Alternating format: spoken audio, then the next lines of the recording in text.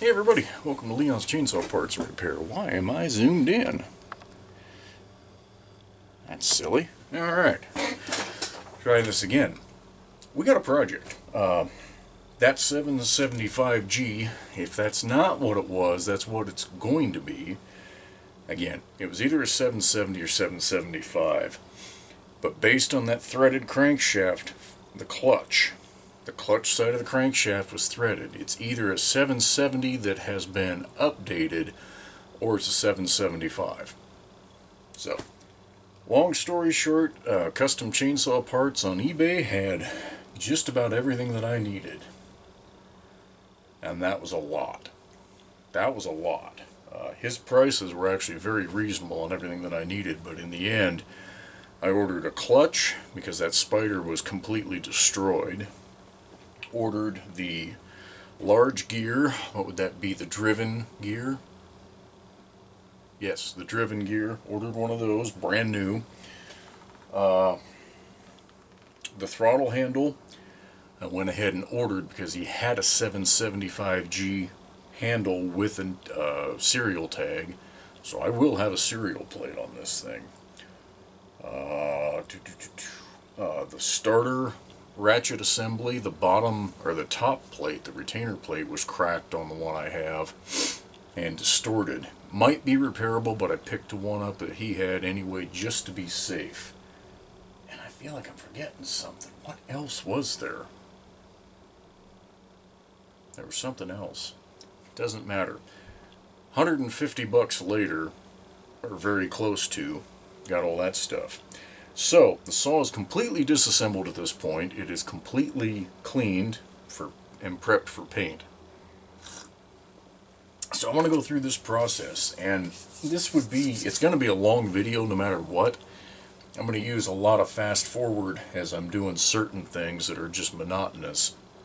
But I kind of wanted to go through what we're up to. So, like I say, it's been disassembled. The parts are hanging, heating up.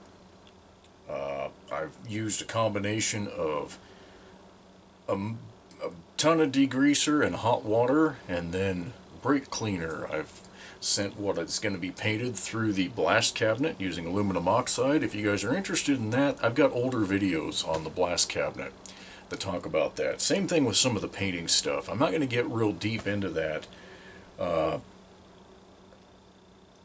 I'm going to just go through the process of what I'm doing on this saw. So, let's get you guys off the stand here.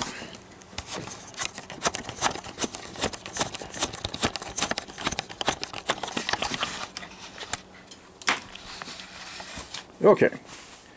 So what's not getting painted is the stuff that's over here. You got the bar plates, sprocket, the cylinder, which look how nice that cleaned up. That was a combination of a little bit of media blasting carefully around that muffler mount, and then most of this was in the ultrasonic cleaner and then getting blasted. Same thing with the carb. I still need to go through this, but it's been cleaned up pretty well. Look at that spike. That I just blasted and then ran over my wire wheel. It actually brought some shine back to it with the wire wheel. Flywheel, that's just hot water and the ultrasonic cleaner. So, again, those parts are not getting painted. That's the old throttle handle. I'll use some parts off of it, like the throttle lock. But that was another reason I decided to use custom chainsaw parts throttle handle, was this one's got a lot of water damage to it. And so why not? Are hanging right here. So let's go through. I'll try not to get too close. The crankcase, I mean, this saw has been rode hard and put away wet. I mean, look at some of the chain rash back there. That's what that is, it's chain rash. It didn't go through the case though, and I'm just going to leave it. I'm going to prime the hell out of this and paint it and seal it up. You can see the handle bracket's been repaired. That's pretty dark, sorry about that. That might be a little better. But, yeah. So you guys are seeing, this is, when I paint a saw, I'm going to do it right. The only bearing I couldn't get out was this sprocket bearing. So I put the washer and bolt over it to try and keep crap out of there and paint.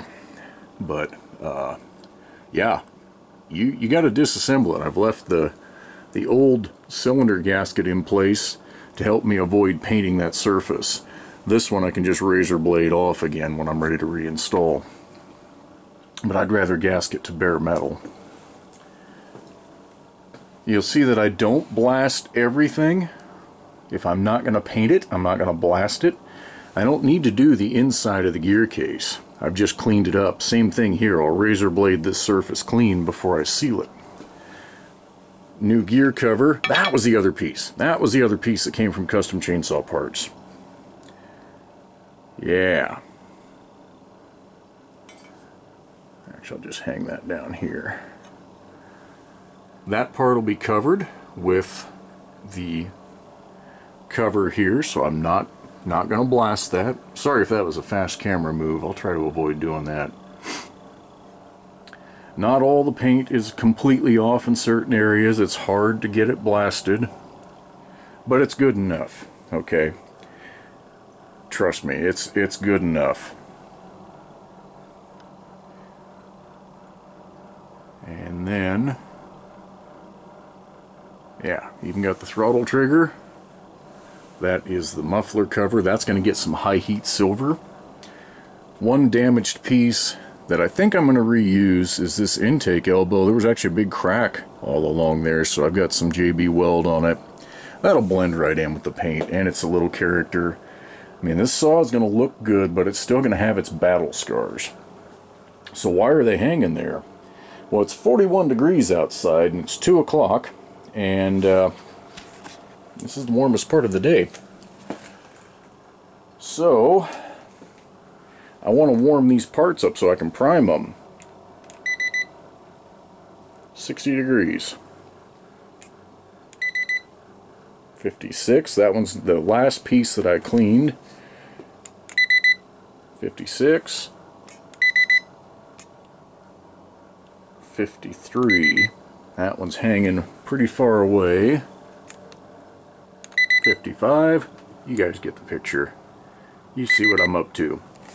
I want to warm them up. The cans of primer are in beside the fireplace, and they've been there since last night. So, those are warmed up. That little heater is allowing me to spend some more money with Pacific Power. Bless their hearts. Obviously, I'm not going to primer those hanging there. I will take them down one at a time, spray them outside, bring them back in, leave this heater plugged in until the primer is actually dry, and I will hang them across my XP 1130, which has been the hanger for so many chainsaws that have been repainted. And then, of course, the caps I can't hang, so they're heating up, and I'll set them on a piece of cardboard before I prime them. The ultrasonic cleaner, I don't know that that's made an appearance on the channel. That is a cheap piece of crap central machinery. It doesn't actually work that well, but it works well enough. Those are some parts that I ran through on about a cycle and a half, and if nothing else, it loosens stuff up to the point where I can get it off now. The heater works really good in it. You can see it steaming away there. The ultrasonic portion of it, I'm not convinced it is working at all, but I don't know. I don't have a lot to compare to, and I'm not going to spend high dollar on one just to do this to it. So anyhow, that's what we're working with. That's our baseline. It is going to take me several weeks to get this, as I trip over my shop stool. It's going to take me several weeks before we're ready to reassemble. The primer is going to probably cure for a week, and the paint will go on next weekend, providing that the weather isn't terrible. And then assuming that the decals come in that I ordered from Sugar Creek, it'll probably be 2 weekends out that I get those put on, and then blast the Spray Max 2K Glamour on there, and then that's got to set up for at least 24 hours before I can handle it, and then start putting it together. But given that that's going to be in, you know, it'll be ready to handle in the middle of a work week. So it may be, we're at January, what, 7th.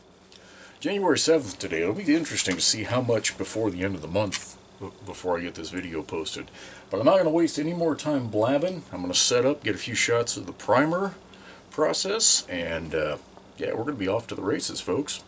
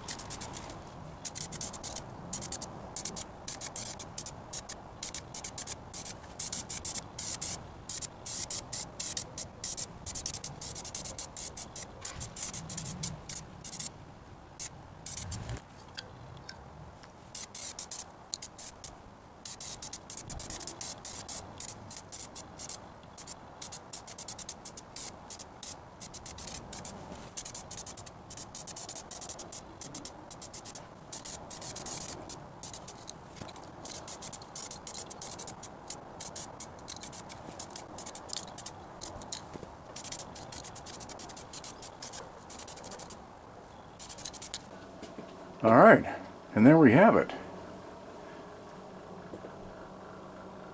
Yeah, you're looking at some of the stuff that I primed spots intentionally, and like over here where I intentionally went light. All I wanted to do was wrap the edge.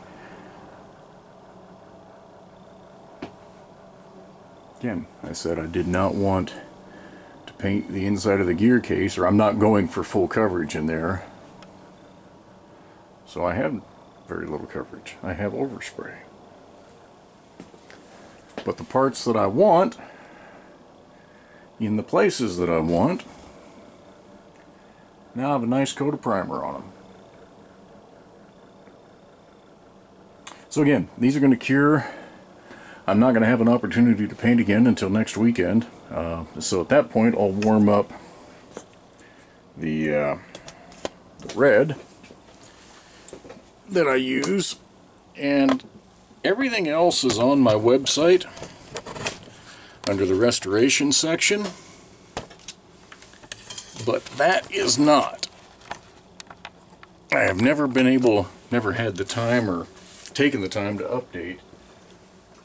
The red I finally settled on is Chrysler Duplicolor engine enamel. It's the DE 1632. It's just that stuff, and it does the best job. I don't think I have anything laying around. Oh yes, I do. Hold on. Hold the apple cart. That's what I did my XL500 in. So that's what it comes out looking like, although this is obviously a used tank. So that's what that saw is going to look like. I'm going to use, it's on the website, the Metal Specs Green, for the green accent parts, which are actually quite a few. Ooh, there's a part I forgot to prime, and I'll have to do it later. But this saw, of course, was missing its starter cover. Ah, crap. Figures.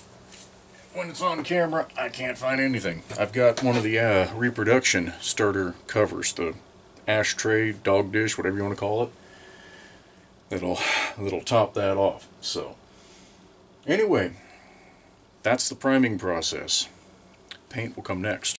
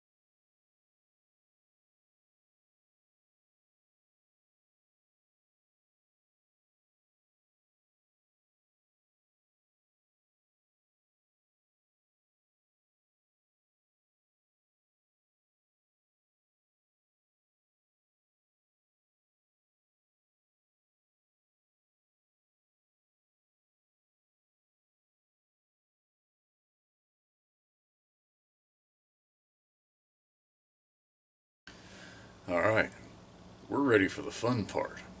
So remember what I said earlier in the video, that it may take numerous weeks to get to this point. Today is Saturday, January 27th. So I wasn't too far off.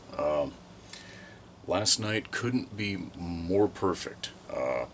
Got home around 7 o'clock. Still 53 or 54 degrees here.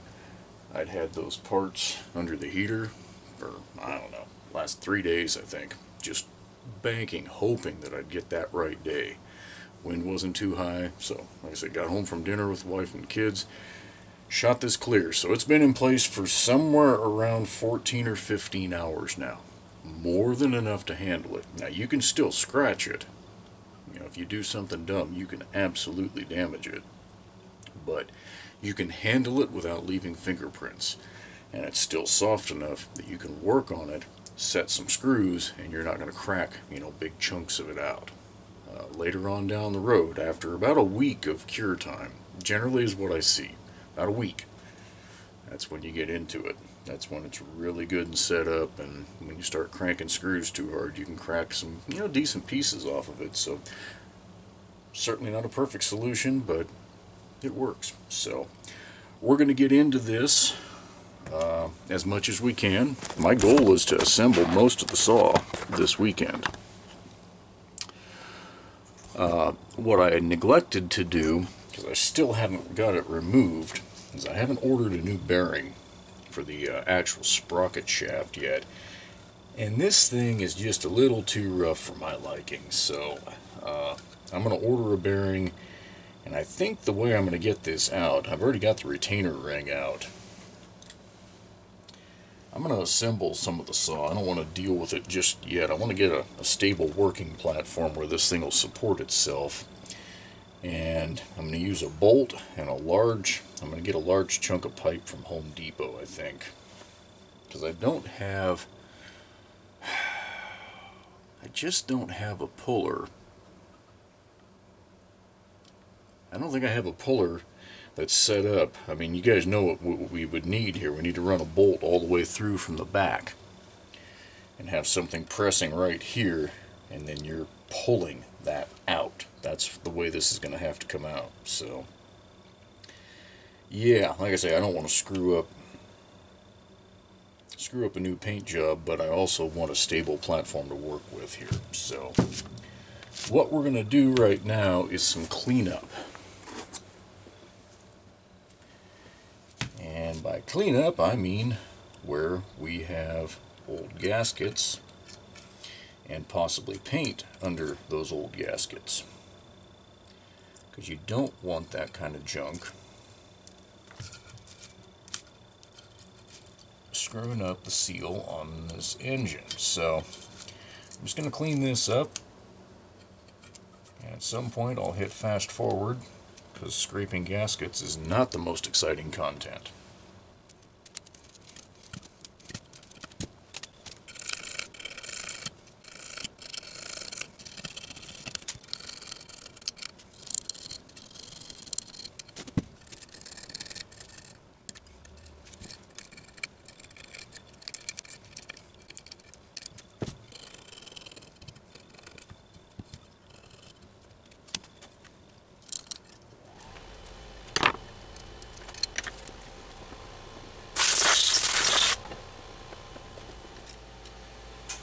Okay, that is good enough. Notice the nice little pile of debris. I don't want that in a new engine. Or rebuilt, whatever we're calling this, I don't really care. There's still a little scraping to do right over here. Notice I'm not taking all the paint off of this surface. It doesn't matter, the gasket will conform to that just fine. I just took any high spots, anywhere I thought there might be a little bit of that old gasket off. Same thing on the cylinder here, where the cylinder gasket will mate. You don't need shiny metal. I mean, the gasket is gone. That's just discolored, you know, metal alloy. So no big deal there. So our next step is going to be to install a crankshaft seal. we are replacing those. So I'm going to select a socket. That works. I've already cleaned the old one out, or removed the old one, cleaned the recess out. And we're going to tap this thing in place, because it's a lot easier now than when the crankshaft is installed.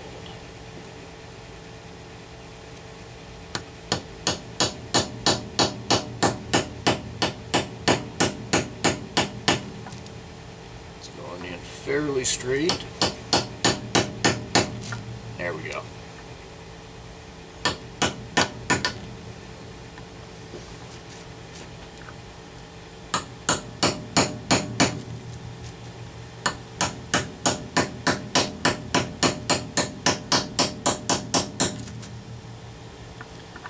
Come on, baby.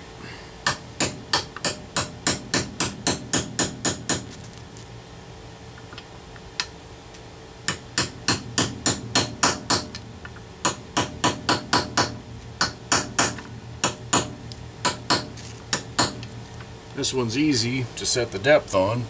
You drive it in till it stops. Not every Homelite is like that. This one is. We're lucky, and I will take luck. So as we install the crankshaft, to prevent damage to that seal, I want a little bit of oil on the seal.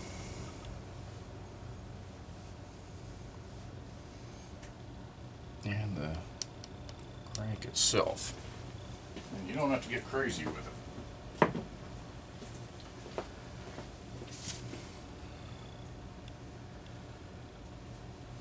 There we go.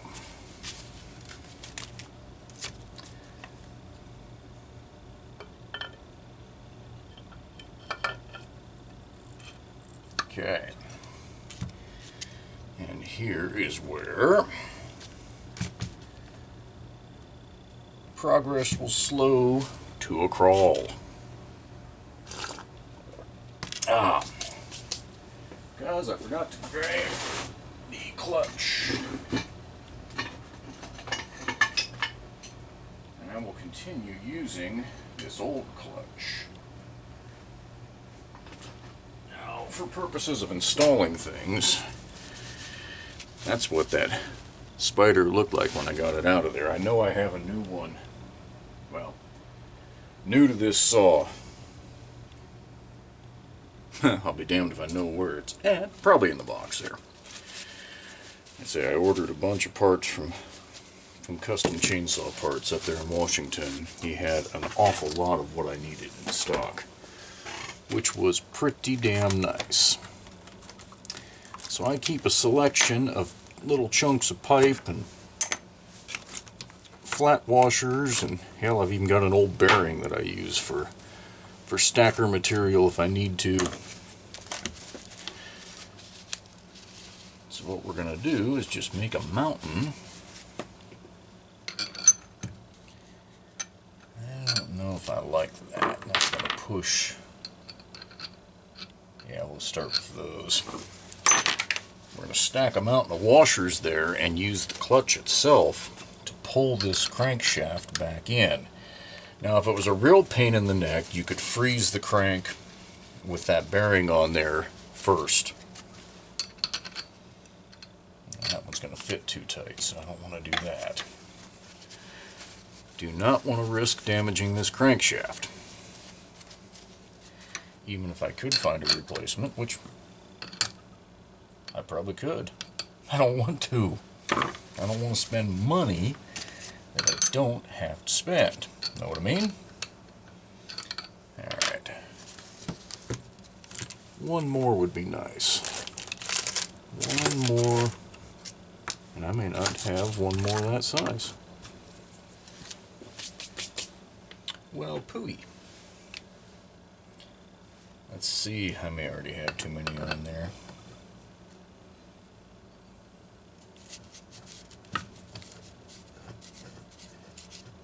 Oh, that's right, this is a gear drive. I think it's going to be a standard thread. Yep. And with that recess in the hub there, I've got too many in there already. straighten up.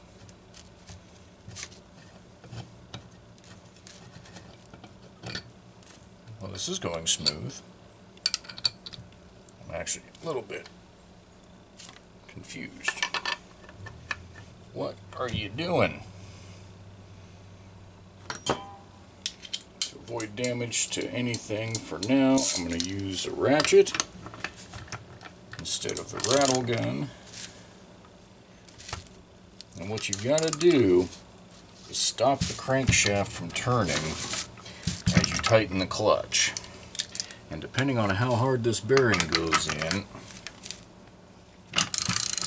you may have to stick a piece of wood in here, because after a while it gets real rough on your fingers trying to do what I'm doing.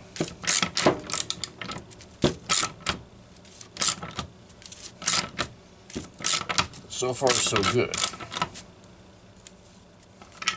Okay, like I say, this is like watching paint dry.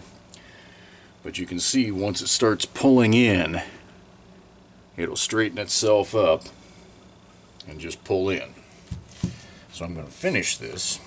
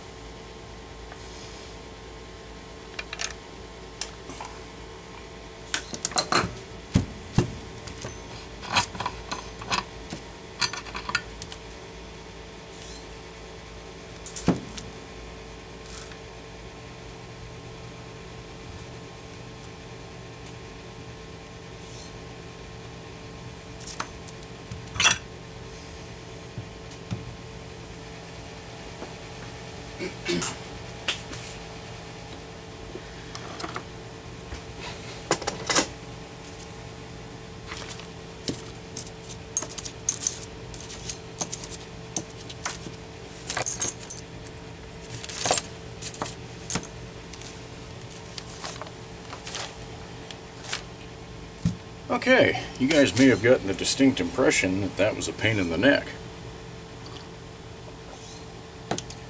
You would be correct.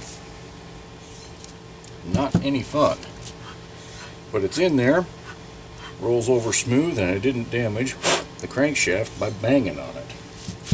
I won't say that I've never done that. But on something this old, you are asking for some trouble. Now we're going to set in our retainer screws.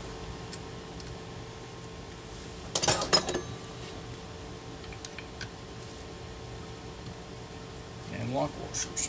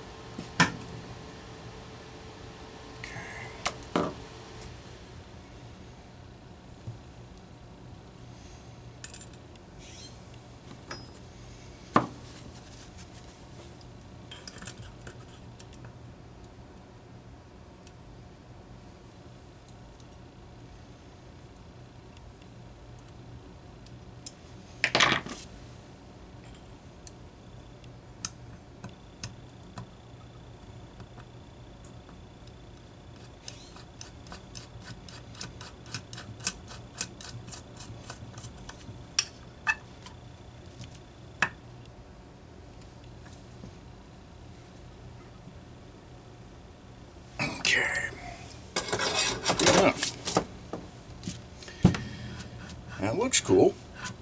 Got a crankshaft in. Not much of a chainsaw yet, though, is it? Alright.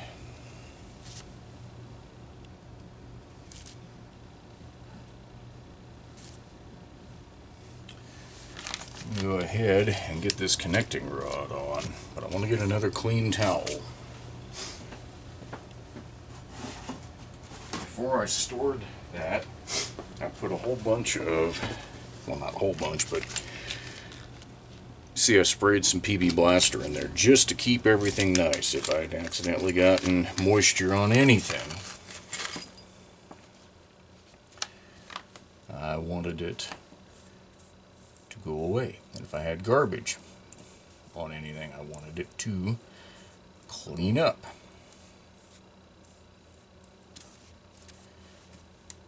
These journals look good. So now we're going to start that ever so fun routine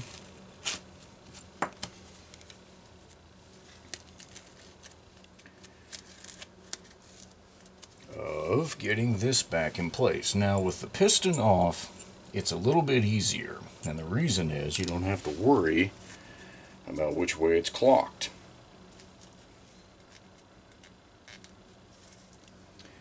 As we know, we want our piston to be installed so that the closed side of the wrist pin is pointed towards the muffler on most saws. Now this one, with an outlet up front, it's okay. I know that I drove it this way. I'm going to have the open side to the clutch. That's easy enough, but I don't have to worry about that clocking with this rod off. All I've got to worry about is the fractured end of the rod and making sure when I put it together, those ends match perfectly. If I tried to install it like that, we wouldn't get very far. If I install it like that, we're perfect. So that's what I'm going to do. I'm going to dry this off as best I can from the oil, at least on that surface. Do a nice layer of clean bearing grease. Line up all those needles and do the thing that we have to do in order to get that in there.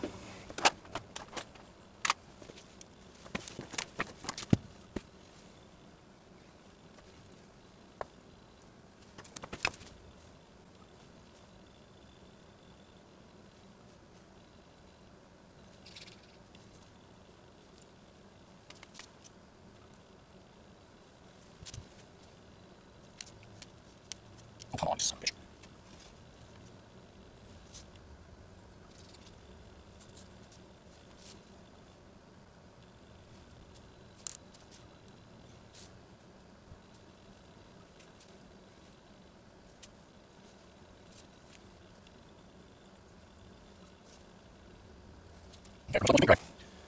But that's what you got to do. And now, I don't know that I have my, yep, that's matched. Oh, there we go. And the fun begins. That one wants to keep falling off.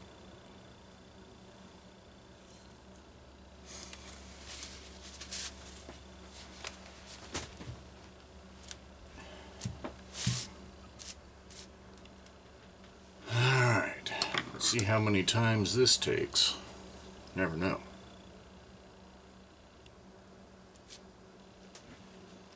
So I want to load this from this side. See if I can keep that one needle from slipping on me. Man, this is a tight fit.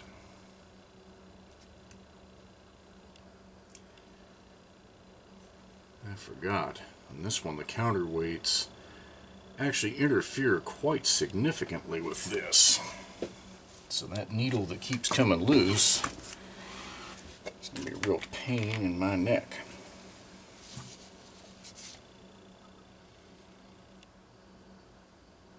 So I'm just going to get a little more stay juice there.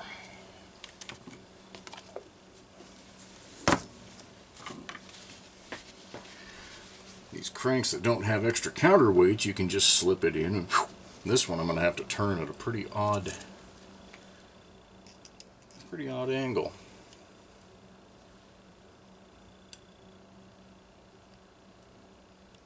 Wow. Not sure I've ever worked on one of these crankshafts. Okay. Now that it's in place. Oh shoot.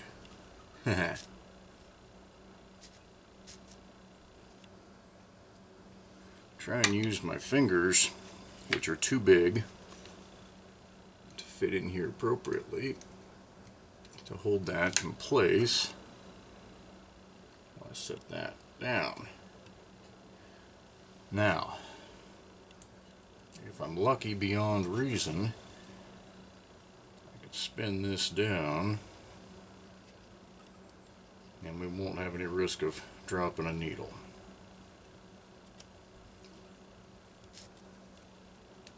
Whew! That's the only thing that goes right today. Well, hell, that's a good one to have go right. Okay. I like that. I like that a lot.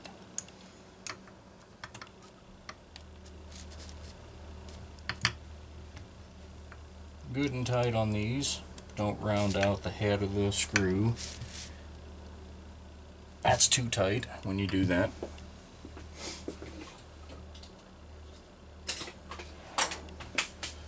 Ha! Alright. Now, where...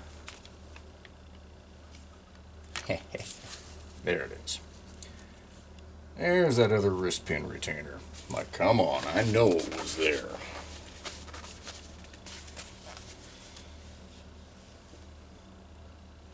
Piston is clean. We've got a little bit of wear. This was probably from ingesting some dirt, because that's on the intake side. Tiny bit of wear. No. Carbon. Sorry, guys. Carbon. The intake side will be right here. A little bit of scratching there. This would have been carbon down by the muffler, which has been cleaned out. So, let me get my tapper tool here. Most of the time these wrist pins, you can just kind of tap them into place and not have a problem with them.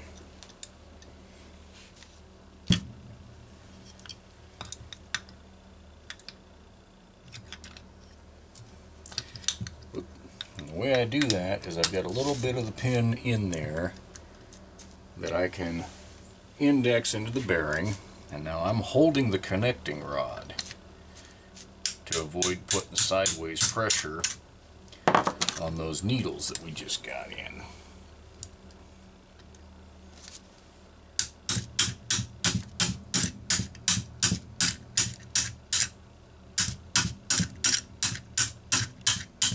And once it starts a little bit more, there we go. Cannot come out now. I can't speak today. We'll use Mr. Scrap 2x4, I think, to help us finish this off. Get the right angle. There we go. Now we can just gently send it home. Just like Happy Gilmore. I hope at least a few of you get that reference. You too good for your home? The movie may have been stupid, but I love it.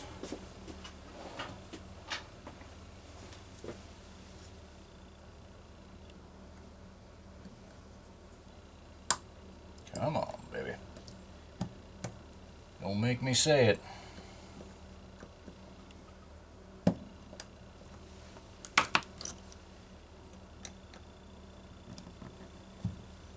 Now, come on. There we go.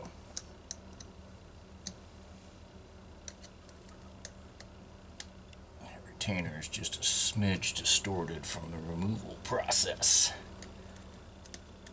I want to make sure there. Make sure it's in the groove. I've heard of those retainers coming out while an engine's running. And I don't necessarily think that's something I want to experience. In fact, I'm rather certain it is not. Alright. We are making some progress. And we're ready for a cylinder gasket. Yes, if one of you guys are doing these, I have more in stock. They are on the website. While I'm in here, I suppose I ought to get that backplate gasket out, which, yes, I have more in stock, and they're on the website. These gaskets have gotten a little bit tougher to find in some cases. I don't know if Little Red Barn is reproducing them yet or not. These may be a low sales item enough that he won't. I have no idea. Okay, dummy. What the hell are we doing here?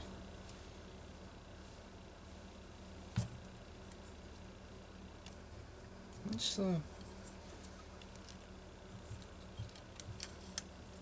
the right part number, but what am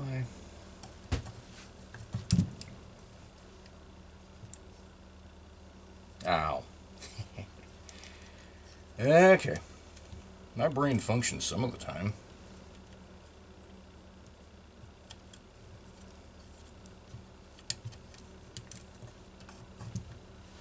We'll just pretend that didn't happen. How about that? Alright. My cylinder has been cleaned rather thoroughly on the exterior, but I can't actually remember cleaning it on the inside. So we're going to do that.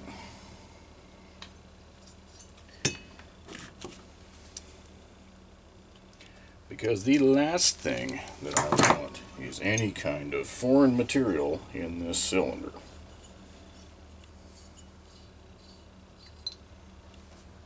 I'm going to start with a dose of brake clean on everything. You know, the design of the cylinder was actually fairly advanced, I think, for its day. And the reason I say that is those are actually closed transfer ports. See that? Not too many of Homelite's saws. In fact, I can't think of another one of this age that uses a closed port. I don't think the 900 series did. Maybe they did. If they did, it's something that I haven't noticed. We'll put it that way. Okay, so now we're going to do the oil bath.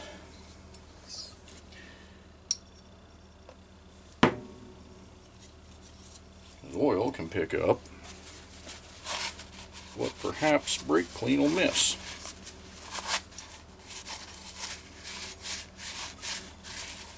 Don't be afraid to waste some paper towels on this process if you need to. Getting it clean is far more important, well, than losing a paper towel or two. Okay. I'm looking specifically at the transfer ports, looking for any, like that little chunk of paper towel that just became a piece of exhaust. Don't want that trash in there. I also don't appear to have cleaned up the gasket surface totally yet. See what I mean? We don't want that trash interfering with the seal of a new gasket.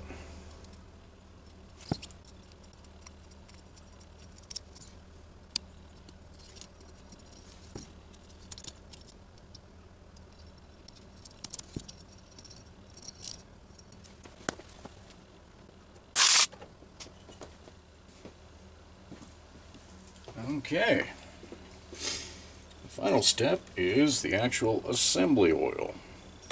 And you don't, again, have to get carried away, but you want a nice light coat so that nothing gets marred on assembly. And we're going to do the same for the piston rings.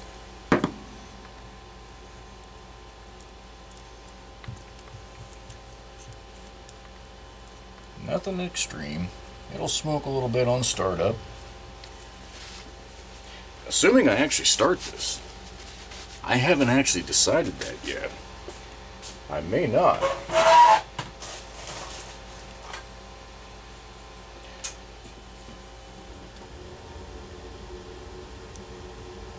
We'll see.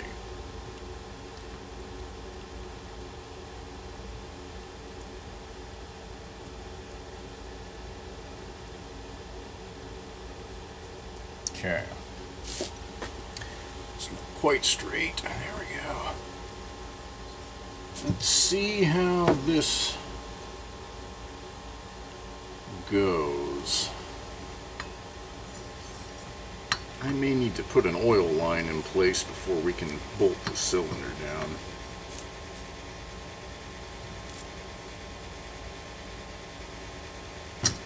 Ooh, there she goes. Quick and sudden.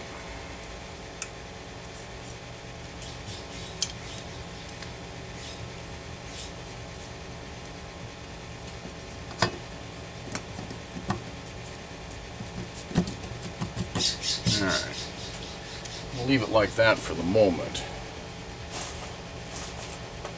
because that oil discharge line routes through here, and I'm not convinced. Damn. That's why I printed a copy of the IPL. I could get all filthy and nasty and not really give a rip.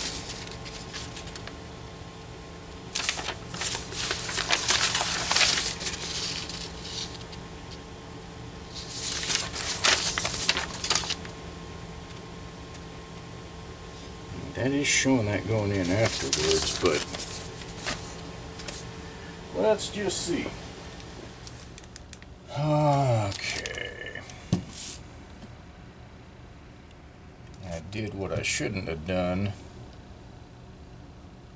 and I have mixed some stuff up.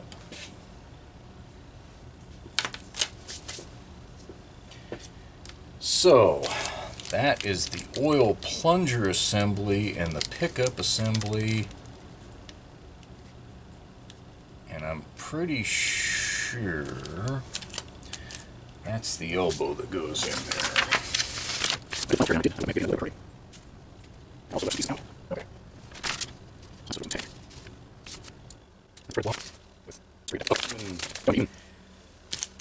Even a little thing like that can throw you when you're 2 or 3 weeks out from having torn a saw down.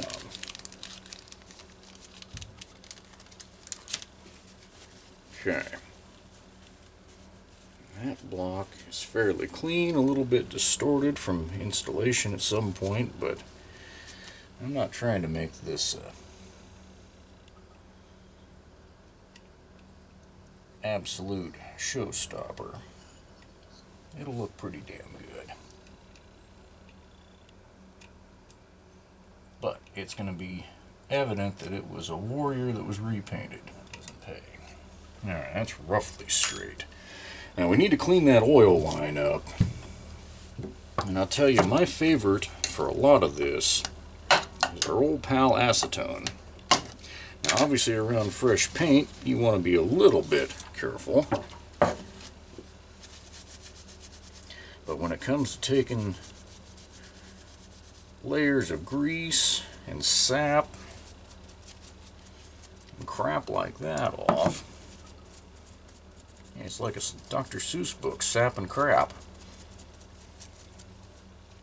I suppose Dr. Seuss wouldn't appreciate that if he was around to hear it. Oh well. If you really want to go crazy with these, you can take some Brasso or Mother's aluminum polish and really make these lines shine, even beyond what the acetone will do. I just want to get it clean. That's all I'm looking for.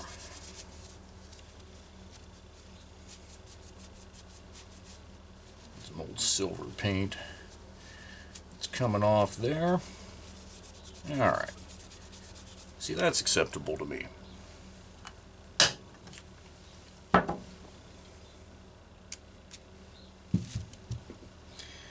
Now I can test my...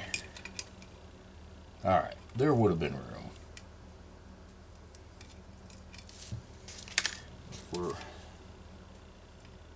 There will be. Alright, we'll go ahead and bolt the cylinder down. That was my biggest concern, was that that was going to have to drop down in there, and I wouldn't be able to once the cylinder was in place. Super XL has a little quirky one like that. Okay. Where? There's my 7/16.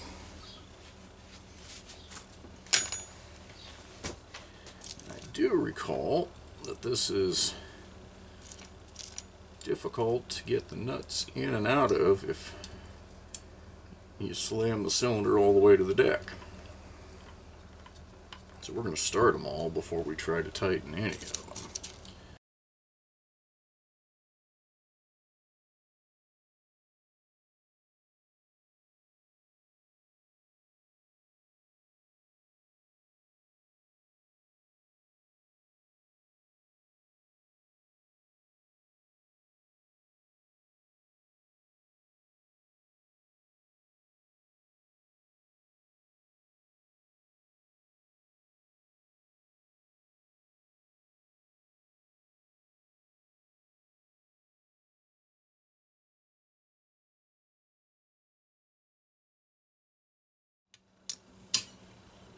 Alright. A lot of people ask me, how tight do those cylinder nuts need to be?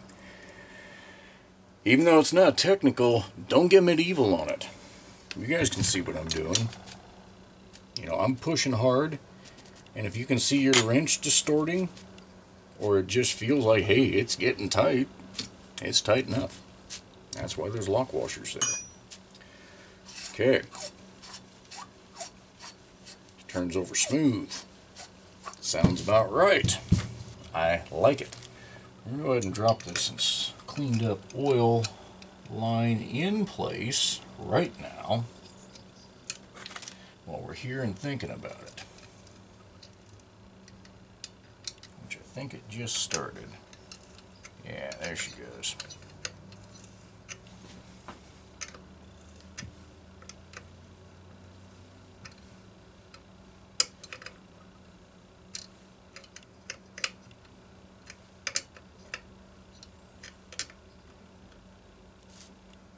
Good enough. I think I'm going to leave that slightly loose, but I am going to blow some compressed air through there and make sure that it'll expel air at the bar oil port.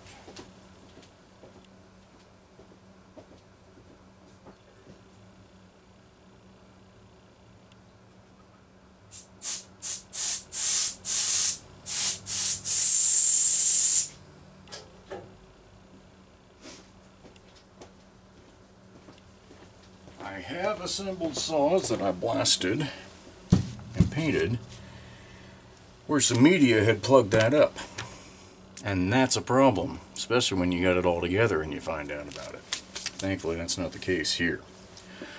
Alright, I want to close this engine up and safe it off, at least the vast majority of it. We'll still have the intake open, but I want to put this backplate on.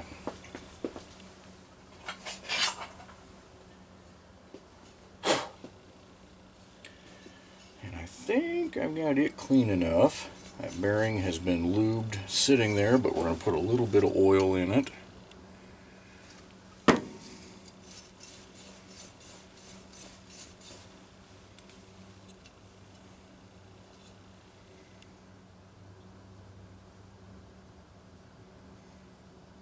This does not have an alignment pin.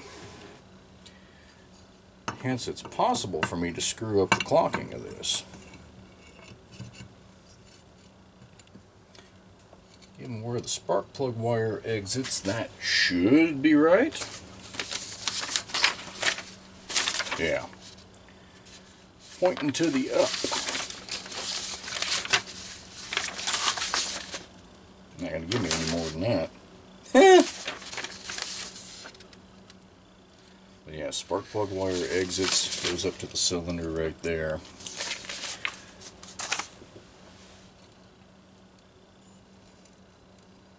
The gasket's actually somewhat aligned there. Off by just a smidge. There we go. Alright. Let's hope that I labeled one of these things ignition backplate.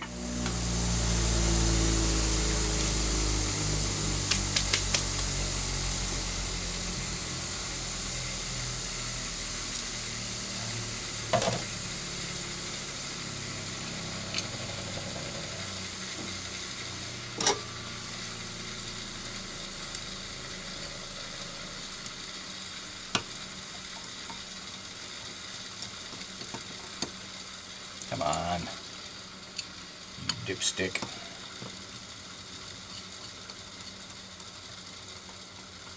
Again, I'm not convinced that's where that little clamp ought to be, but I'll figure that out later.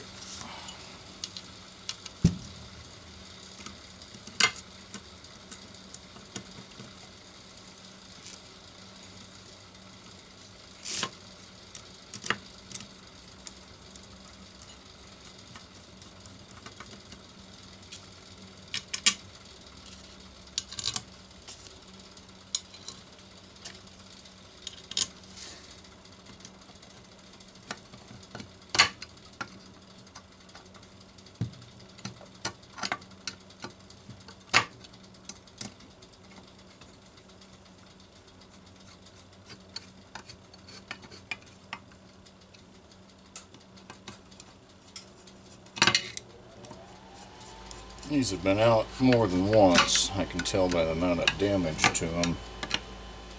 Whoever installed them, at least at one point, wasn't using the right size screwdriver. But they're in good enough shape.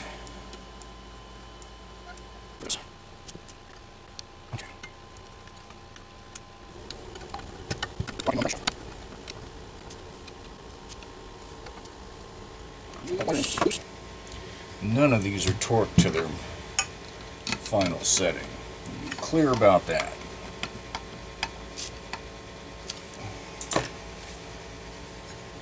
But at least the engine is sealed up enough to not get damaged at this point.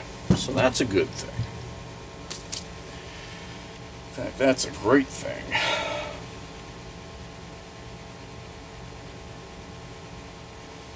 I think I'm going to take a break and we'll come back. Okay, we'll get a little more going here. Go ahead and install the coil.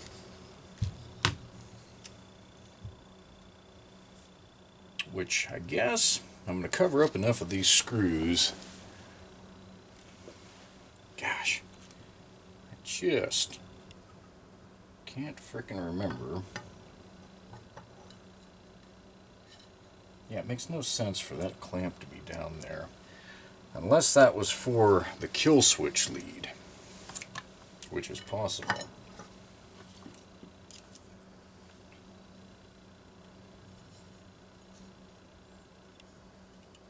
Perhaps even probable.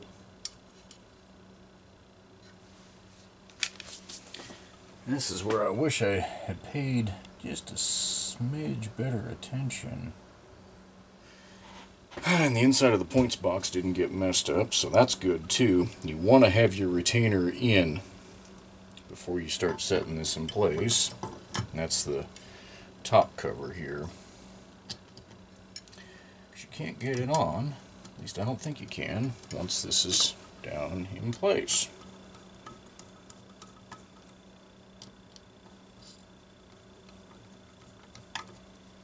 Let's get all these started. See if there's... Yeah. That's what this... Doesn't look like it would do a hell of a lot, but that's what it's for. Okay, let's see what else we can accomplish here. Did a little work off camera, obviously. Got all this starter mechanism back on. I replaced it because the base plate on the old one was cracked. Now, it wasn't giving me any trouble until I pulled it apart, which is, you know, the way it normally goes. But it's cracked in a couple of different spots, so it would have failed. Pretty much the washers were all that was holding it together. The bronze, or brass, is distorted, but it's not destroyed. If I could find a new base plate here, this would still be a good unit, so I'm not going to throw it away just yet. But it's not serviceable the way it is. It's not at this point. Like I say, it was still turning it over when we pulled it apart, but it wouldn't have for long. Remembered, too late, got to do some extra work, that the the kill switch lead needs to come out down here because it's got a kill switch on the intake elbow. It's going to be way out here. So I'll route all that crap later. Got the governor in place, and what I've discovered is Homelite didn't update their IPL. It's still showing that there's a screw and an adjustment up here in the IPL, but this is complete. It does not need that. It doesn't have it on the part number that's spec'd for it. So instead of having a big spring on the rod, there's going to be a spring that goes to the carburetor and to a base plate on the carburetor, and that's it. So again, I'm not super familiar with these. We're going to see how all that comes together and works. We'll see. About all I can say is we'll see. Nothing was there to begin with. So I want to put the fan shroud on. What I'm trying to build up to is getting the front handle, the main handlebar on this thing, so that it has some sit up on its own. And you can't put the main handlebar on without the fan shroud on. So I have repaired some threads that were in rather not good shape. And look at that. Not bad. I'm slipping the spark plug wire grommet in. I don't think I'm forgetting.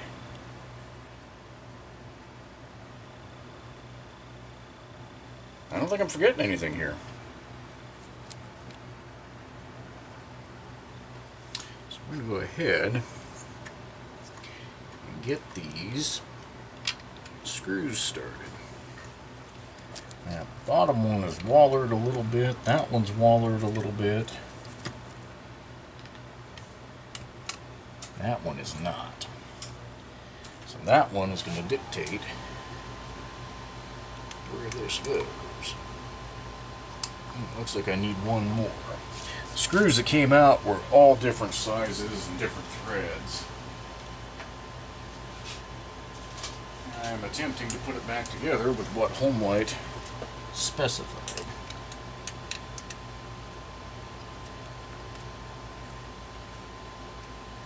Having that shroud there might make it a bit of a pain when I go to put muffler parts on, but don't think I care.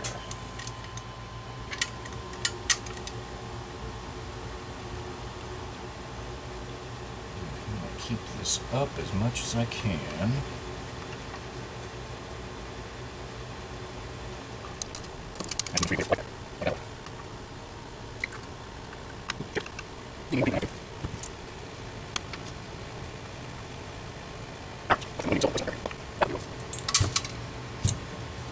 Real thing, wouldn't it? Okay. That's looking better. I say I want to try and get this thing to stand up.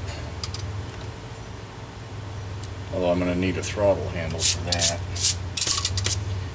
Oh, I don't know. We'll just keep doing what we're doing. I did test for spark, and it's got great spark. Just like when it came apart, so that's a good thing. I'm trying to remember if there's any downside to getting the carburetor in place.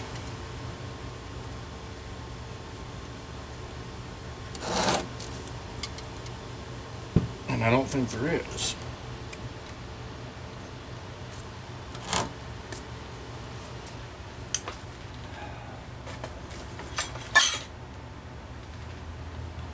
Looks like we need to do some cleanup on this handlebar.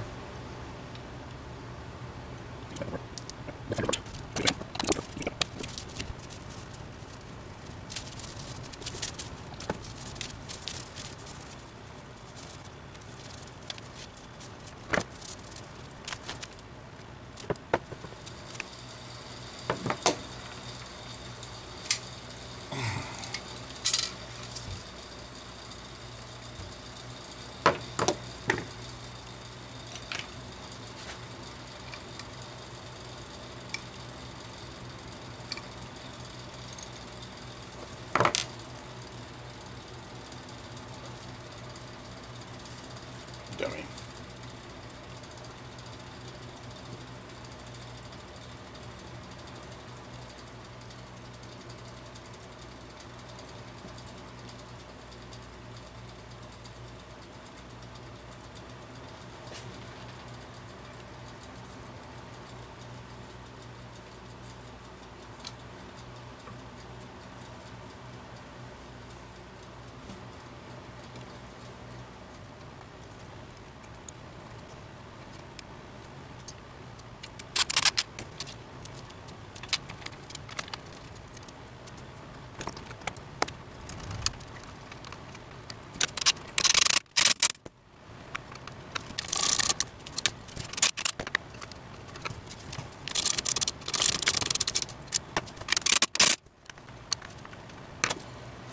Okay. Didn't do any new damage to that handle bracket mount that was already kind of in bad shape, so that's good. And that'll provide some protection. Even though it's in the way, it'll provide some protection. So, I am happy. Yeah, I'm happy with that. That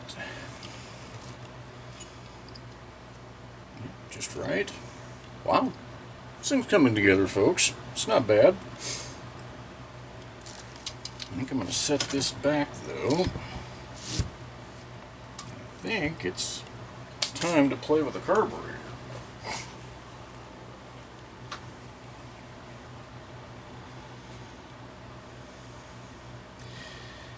Yeah, see, that's... Where'd I end up? Damn.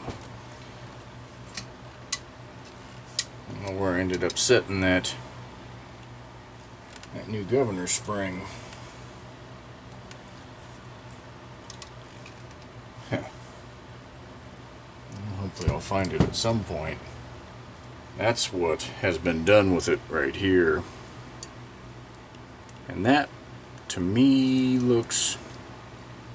Yeah, it's stretched a little bit. Could be worse.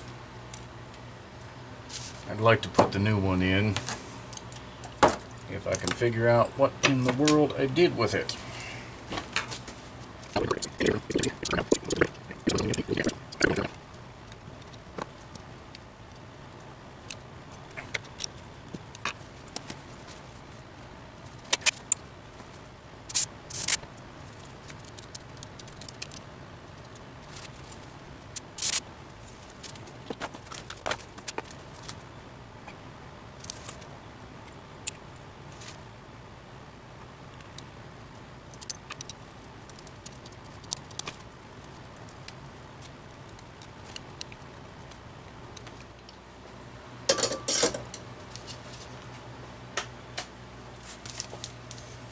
What do you think? Are we going to get lucky?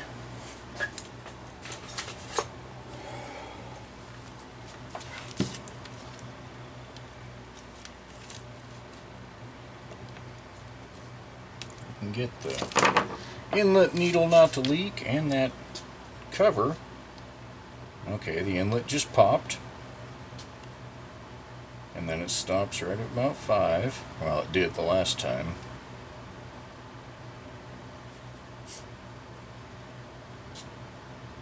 Oh yeah.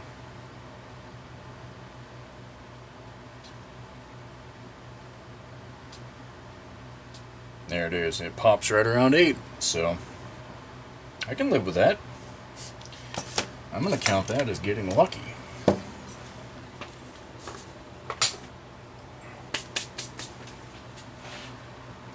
So, oh, dummy.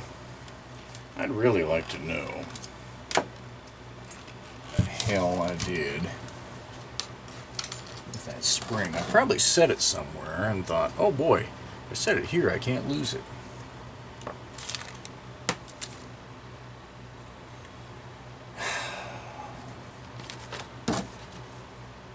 Well, I'm going to assemble it with the old spring for now. Well, it looks like it's been janked a little bit.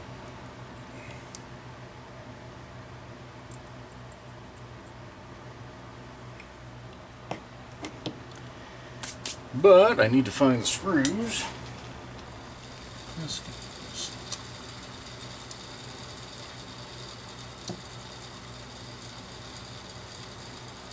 There it goes.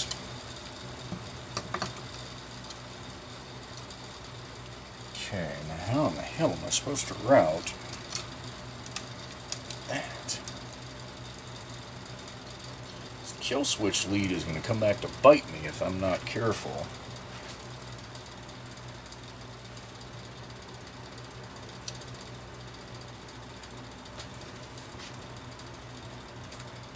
That's a tough one to get to. Real tough to get to. I'm gonna take that. Spring that loose. Yeah. Let's play this thing. Here.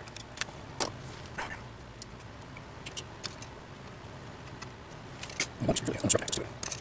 Yes, there's a here. So now you can take a look and change my unit. Good.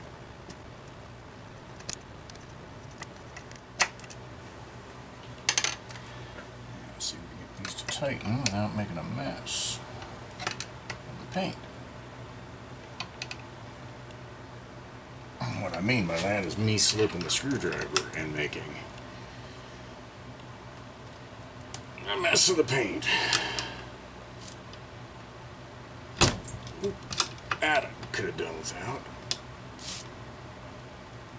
Alright, that should be tight. Connect this governor. Alright. Yes, I don't like that. I'm going to have to route that so that it doesn't get jammed up in the throttle. Speaking of which, what if there's a downside to having the throttle on before the fuel tank? I know there's a downside to not assembling this throttle first. So we're going to do that. Yeah. Where that's headed. Set it out of the way. So we used a new throttle handle, or at least new to us.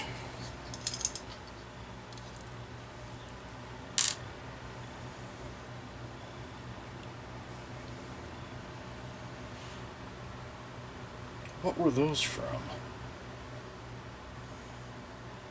Oh, the cover.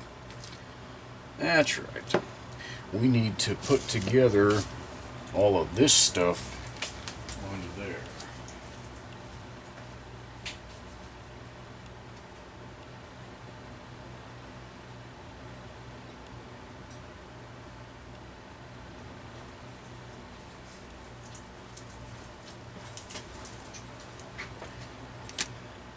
I guess we'll start by getting this thing apart.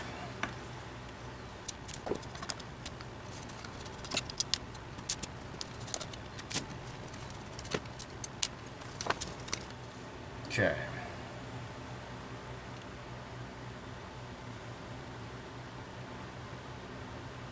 Something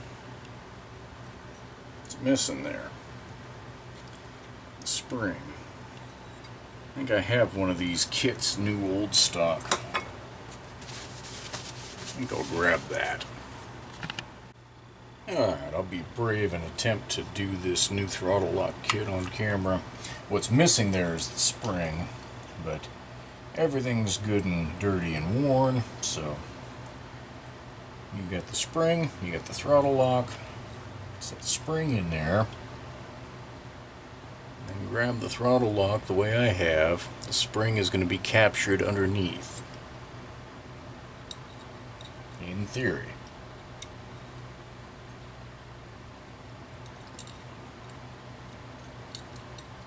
Come on, there we go. It's compressed a little bit. So you're going to hold that, go to the other side, and you got to get that rivet set. And that is the hard part.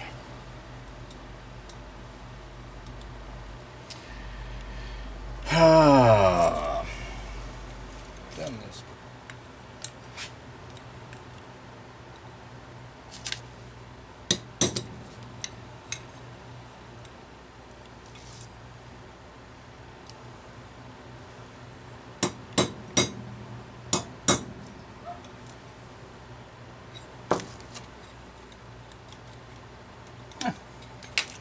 That actually could have turned out worse.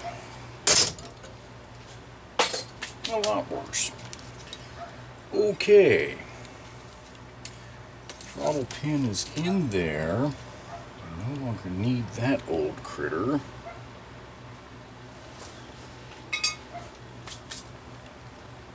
Need a throttle trigger.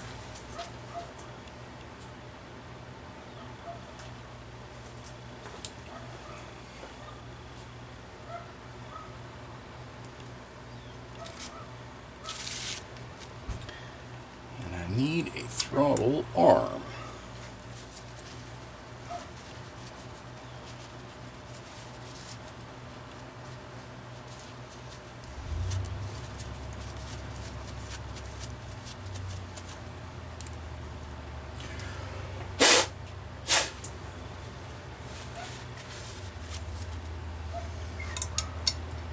So you slip the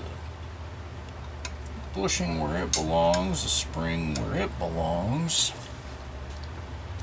and you need to get the throttle trigger where it belongs all at the same time. And if you do that, you end up with, I think, that.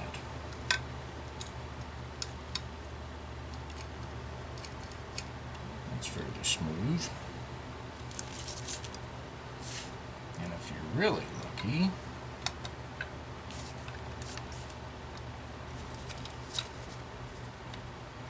something's hanging me up. I don't know. Oh, it's the throttle pin there.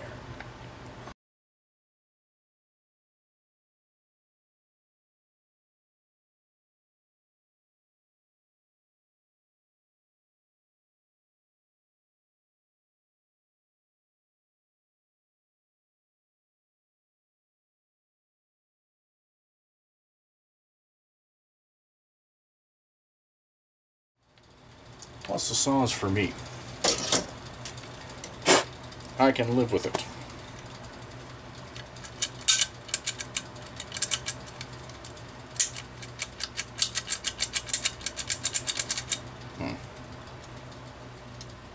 I might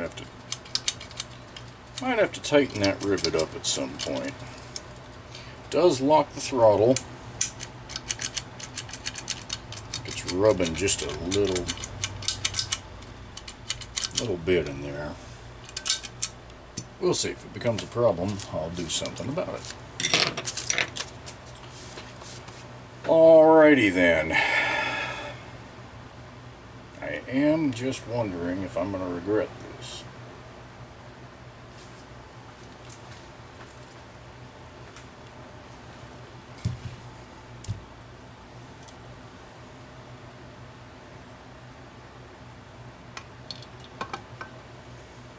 I think I can mount the fuel tank after that. I don't see a big issue with it.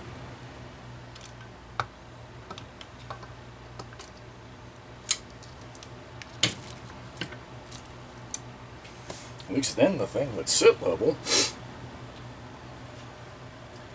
Well, only way to know for sure is to do it.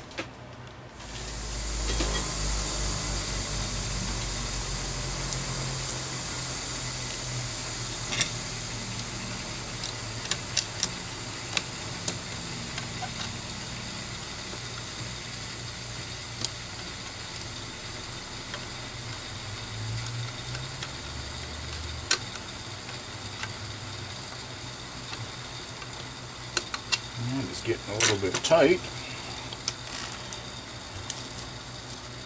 And I don't think it should be. I wonder if I've got some remnants of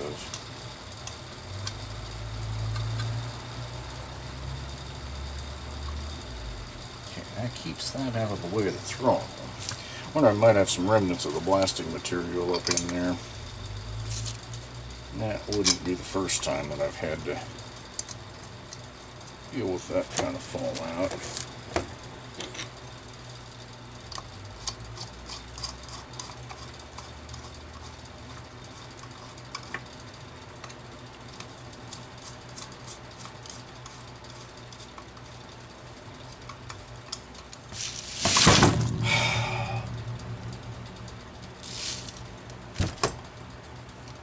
seriously, can we just stop with the bull?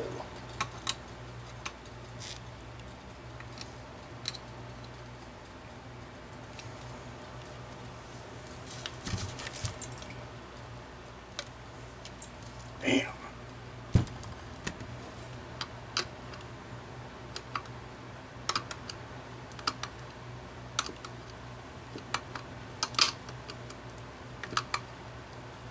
This is just a slip screwdriver away from me not being a happy camper.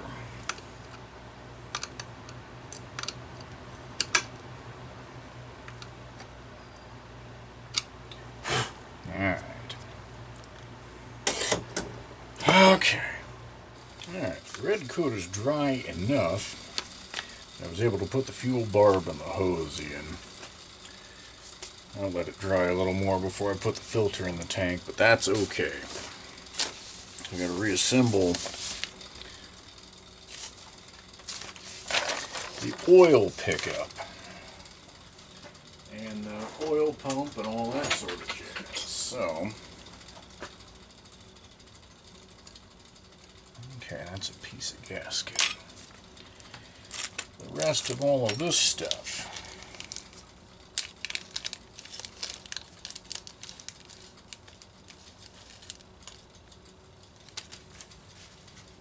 Oil pickup assembly goes in first, and that'll thread into place.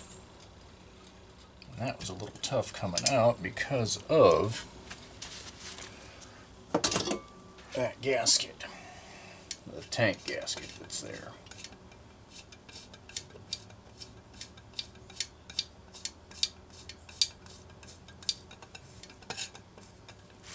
Okay. Tight.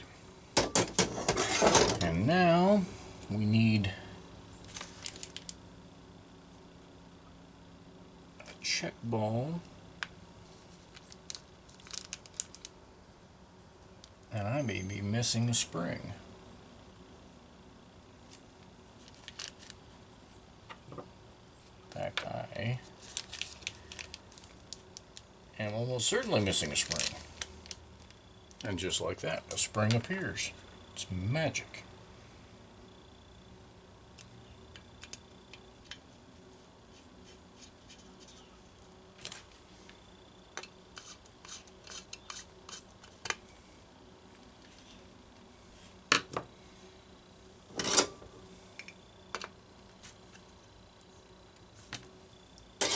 And just like that, there's not a lot of time left on this camera.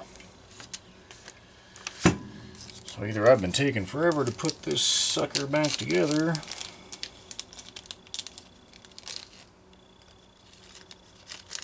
yeah, we'll go with that.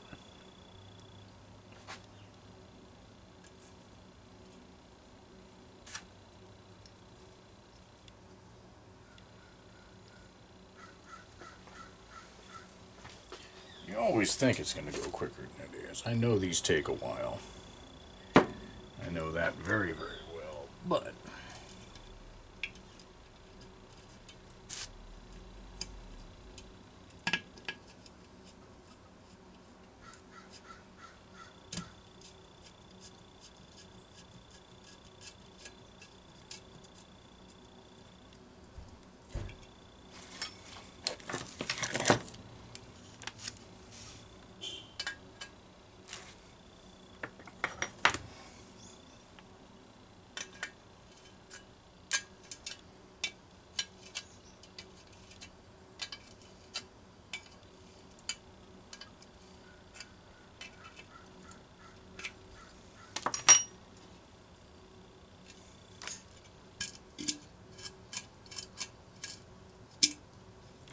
sounds like it's working to me.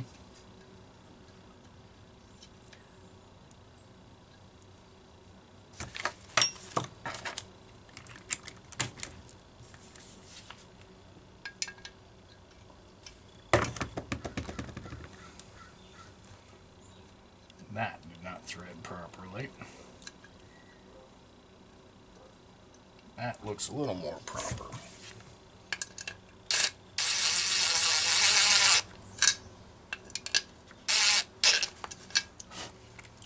Okay, the ultimate test. See if that blows it everywhere. Yes, it does. We have got it. Alright, I have got to empty this camera because we are out of memory. Okay, let's see if we can get this fuel tank, or tank assembly, however you want to look at it, mounted.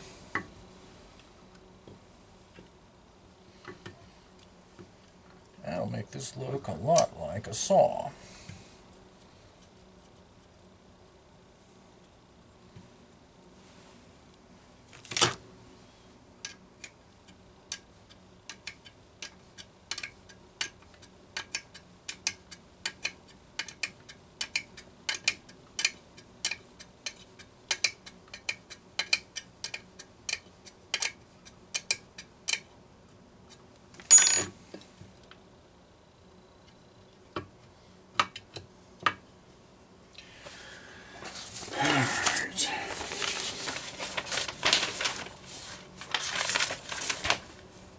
Sure I'm not missing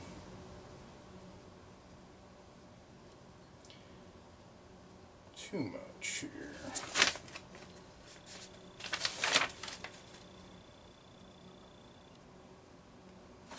Doesn't give a hell of a good crap.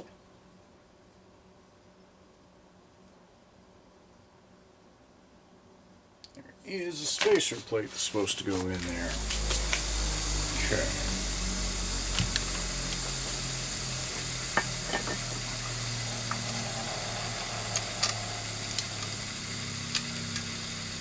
There we go. I think.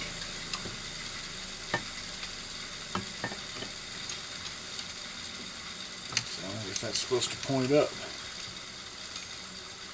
Shoot.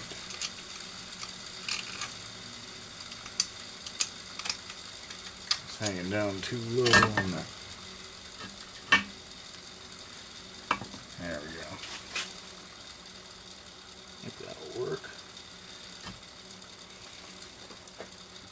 At least I think it will.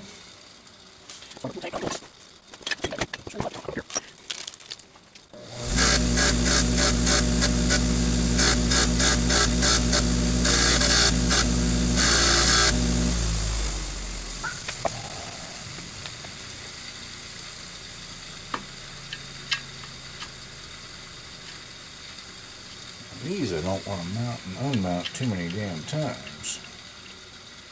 That's all good and visible.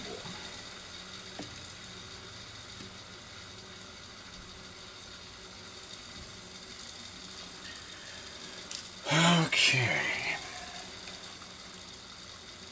Surprised those didn't have a washer on them of some sort.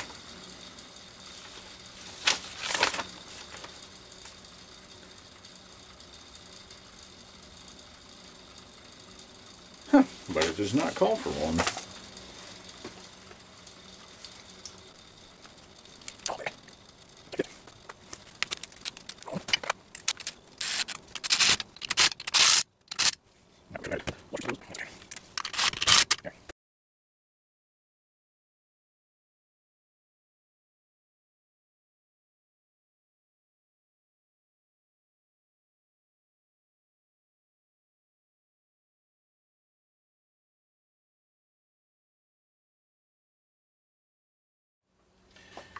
Guys, it is starting to look a little more like a chainsaw. Pretty exciting.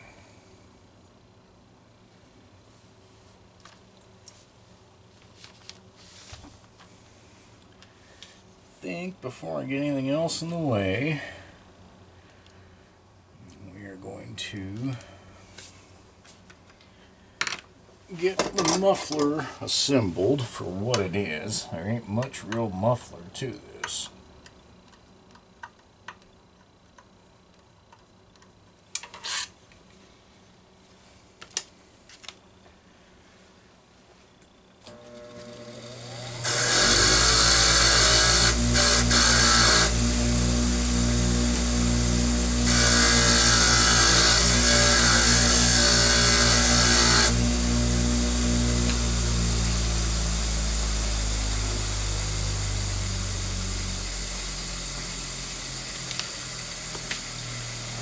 was able to find an old stock muffler element.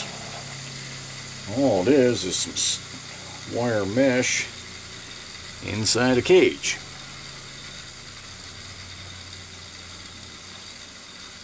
Like I said, not really that much in the way of muffling is going on here. Also having trouble. Now, carbon buildup. This was run without one for a while. That's what we got cooking here. Okay, we'll get a little bit more done.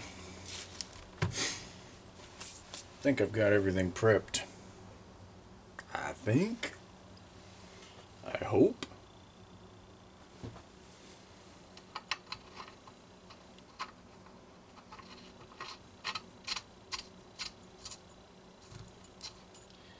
Get this cylinder shield on just because it's going to make the saw look cool. And that matters sometimes.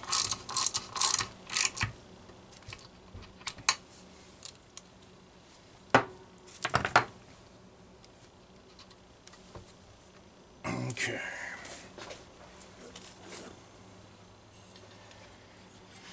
Alright. Don't give me any grief. Oh, look at that. That's tight.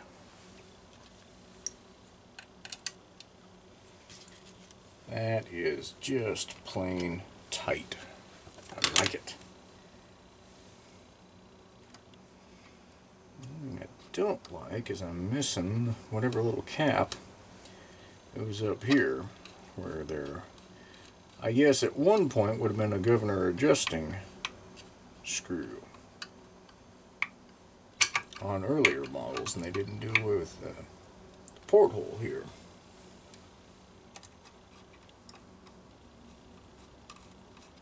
But that's a detail I can figure out at some point. Wow. And I mean, wow. That just looks gnarly. Very nice. Okay. Let's see about stabbing myself with a bucking spike. See about getting that intake elbow in place. I'm going to reuse one gasket that's a little bit distorted. But that's okay. I have a new gasket for the other side. Tell you what, my pile of parts in there is whittling down. Not a bad thing. Alright.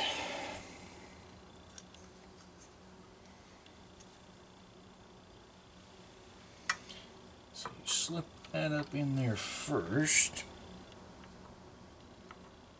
Wow, what is...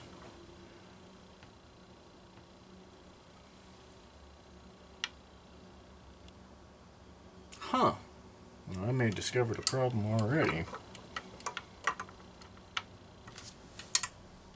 That strap is going to go on the outside, even though that is not what the IPL has to say. Hey. Well, that's an oh, crap. That's an unexpected complication, because now I've got to get that back out without marring anything up. Okay, we're going to go ahead and start this before I tighten that tank 100%. I had to tighten the bottom, these bolts or nuts, because you can't get to them with that elbow in place, but you can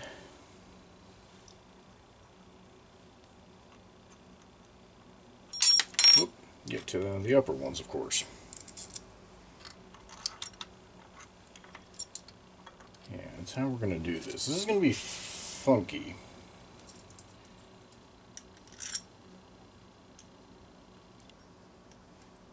if the fuel tank hadn't been disturbed, probably would have made this a lot easier to just replace these gaskets if you were doing something like that. With new gaskets, fuel tank being disturbed, whole saw being disturbed, really. It's kind of an alignment nightmare. But we'll get it. Keep threading that gasket on. There we go. That one's in place. Let's see if we can do this without any major catastrophes. Yeah, the angle's bad. That stupid mosquito. It's completely the wrong time of year for those things to be out, but finding somewhere to do their breeding. Oops. Don't do that, stupid. Come on.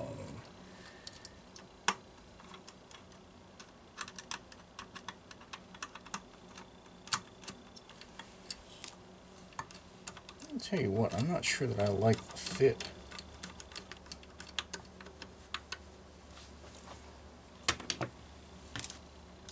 I know that I don't.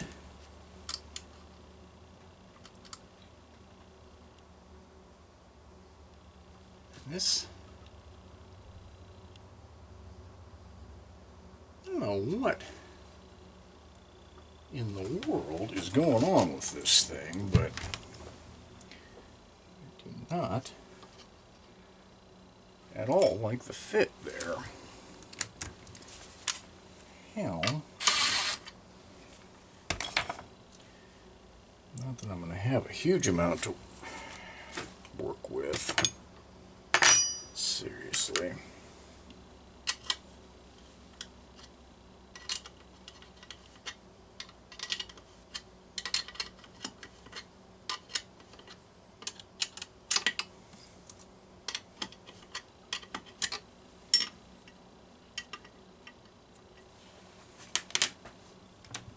There's not a huge amount you can do here.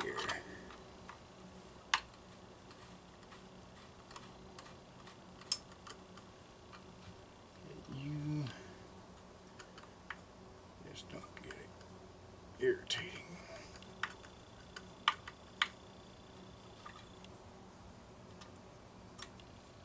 Oh, that can't be right.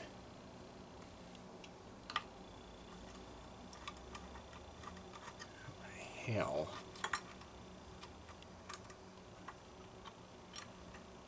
Maybe it went like that.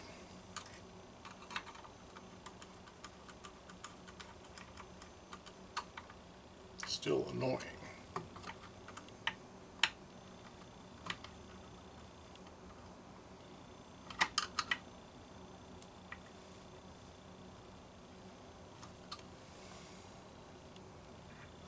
Yeah, I don't like that fit much at all.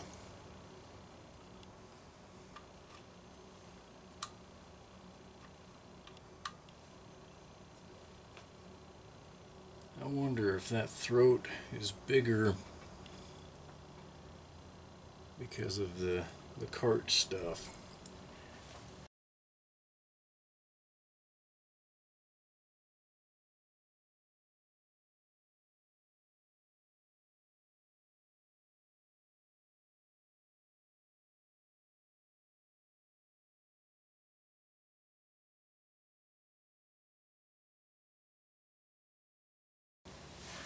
I'm not sure I'm even going to be able to get those to start.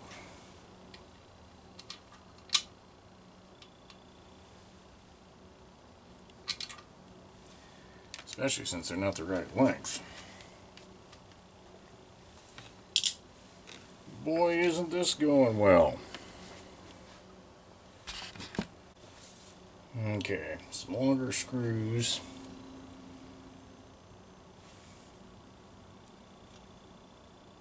Helped. I wouldn't say it's perfect, but it helped. Now we're back to playing this game. Tighten the tank.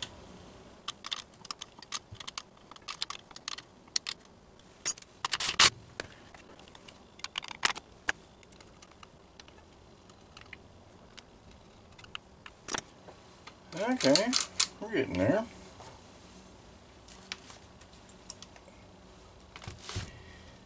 We are definitely getting there. Let's put our starter together.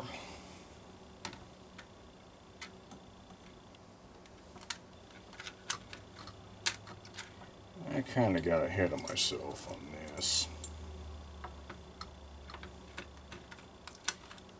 This is not the easiest thing to do the way I'm doing it, but there we go.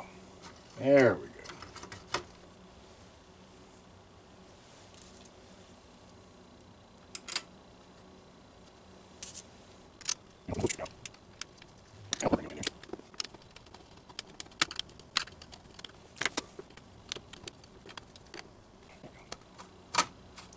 Oh, shays.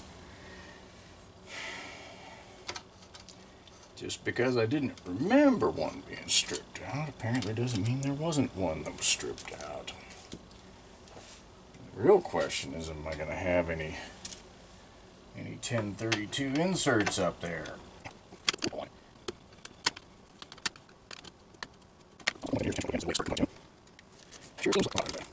That sucks. How can I do this without unwinding the starter spring? Come on.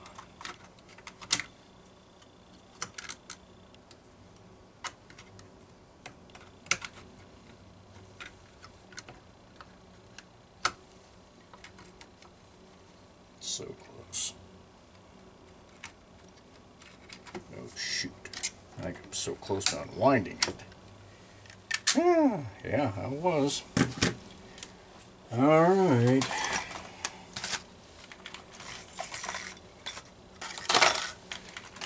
Looks like we're in luck.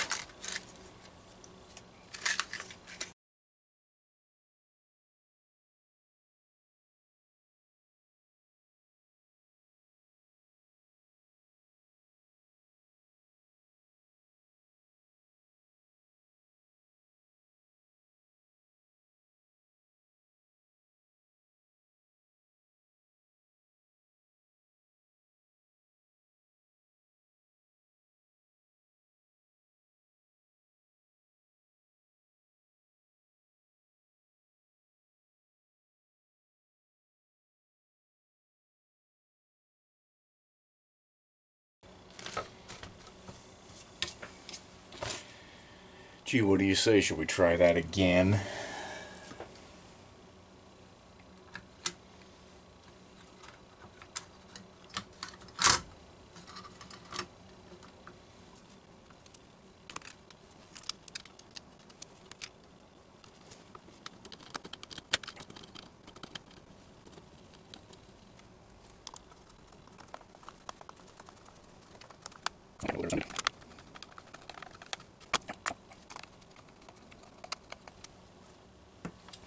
Okay, that's what I forgot to look for, was some more screws for that rope drum.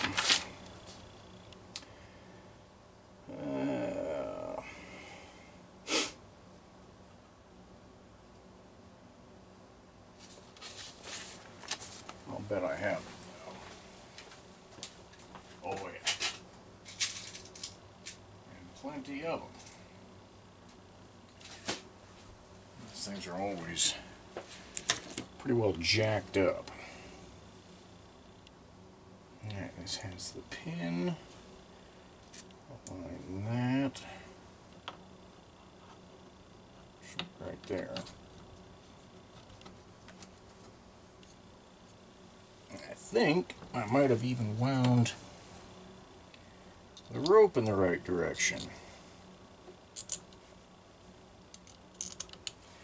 which would be a minor miracle.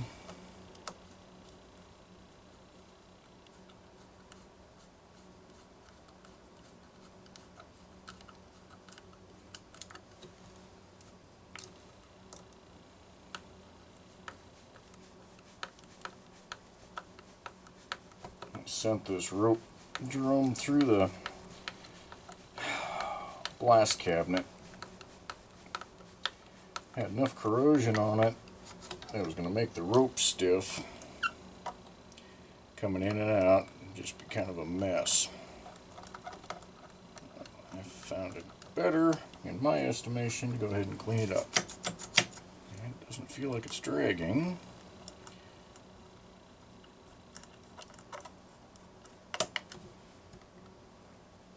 Okay. That's so much easier than fighting old wallered out screws. A little pre-tension. Is that enough? I think it is.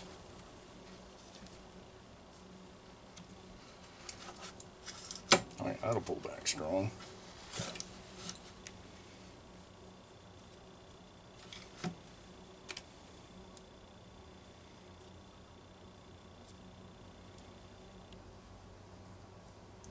Now yes, I am doing this the risky way by not tying it off.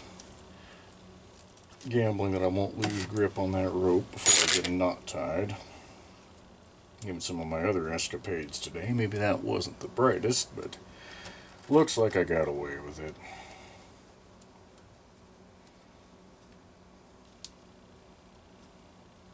Come on, seat up.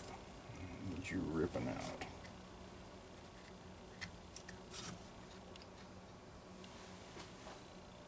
Not bad. Not bad at all.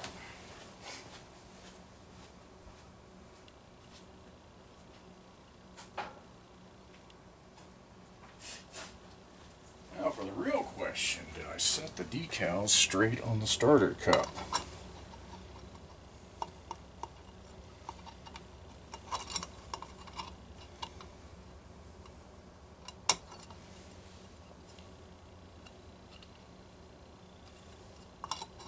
This is a reproduction starter cup. I have found them to be quite good in quality.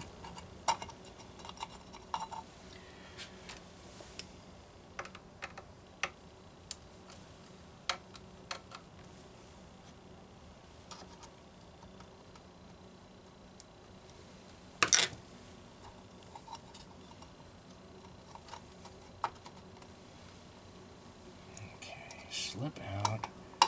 Oop, okay, getting there. Getting there.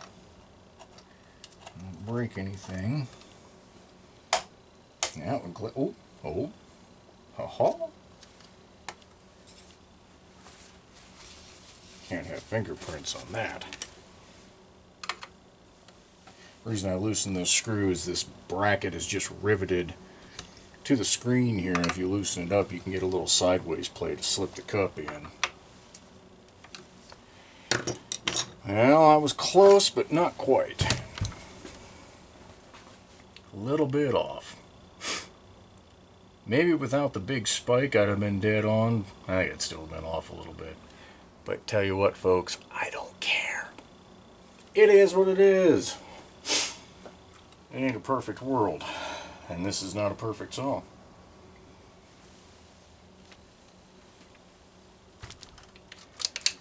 But it's shaping up to be a pretty good looking one. Not bad for a restoration. I do have the filter and the gasket.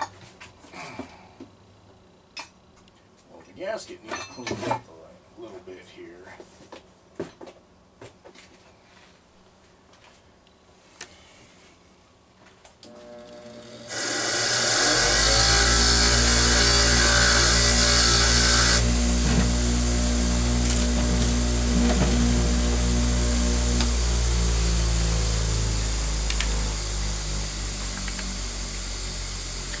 I'm not going to do.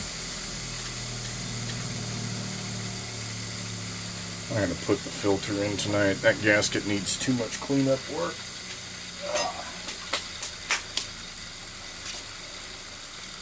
Give you guys a sense of what the completed product is going to look like. We can slip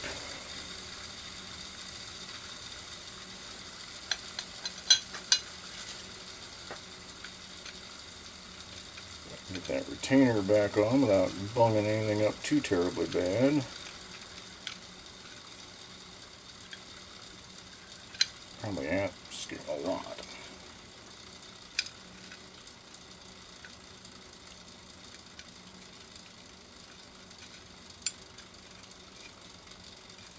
Man, yeah, I'd hosed that air filter out and had it sitting outside. Once I picked that up, I actually think a cat might have come through and taken a whiz on it. And I don't like that smell in my garage. I don't like that smell anywhere. If I found the cat that did it, well, that might be the last whiz that it took.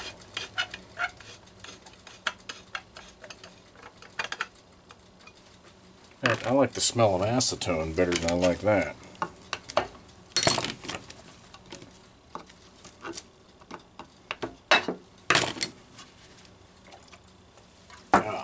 Yuck.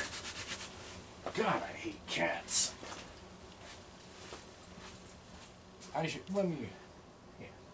I don't like outdoor cats that roam freely through my neighborhood and crap in my grass and pee on my chainsaw parts. That's a decent enough qualifier. Alright. Yeah, so that's what that's going to look like. I've got the cover plate. We don't have a fuel hose in place yet.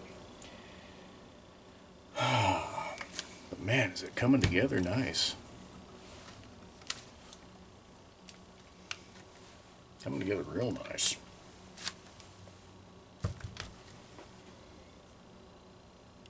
Wow. So when we get to that point, I still need to pull those attempts at studs out, because we're not doing that. That's what she's going to look like. It's going to be a good looking saw. I won't leave that on there. I don't have any clue what time it is. It's been dark for at least an hour. I guess I have a clue what time it is. This video has gone almost as far as it can go. Other than, you know, seeing some assembly of a clutch and pulling that sprocket shaft in place. I'm actually tempted to end it here. But in order to do that, I think we need to hear this thing bark.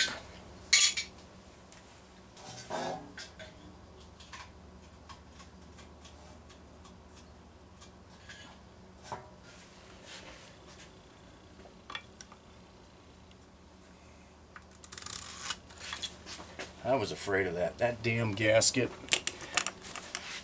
does not fit this carburetor properly. That sucks. That sucks a lot. I'm gonna have to put the right carb back on here. That carburetor doesn't seal right. Now I know why they had so bloody much silicone on it. If I was ever gonna run this out in the woods, I wouldn't be able to like this. But I still want to hear this thing bark.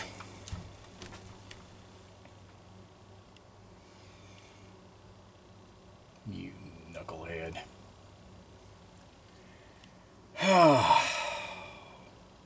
I may not be able to do this tonight.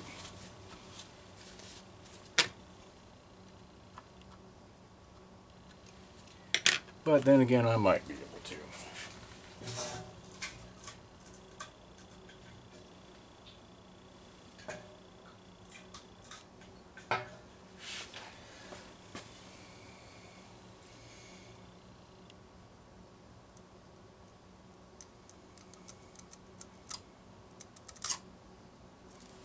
Of course, it would help if I was actually getting some fuel in the syringe. There we go.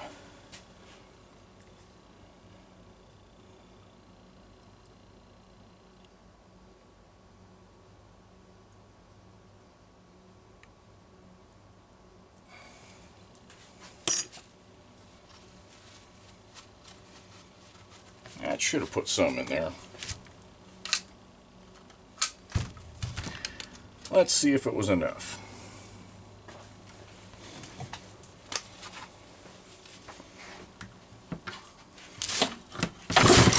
Wow.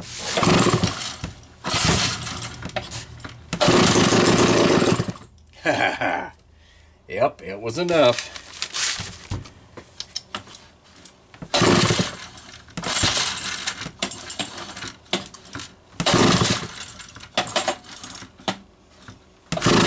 Alright.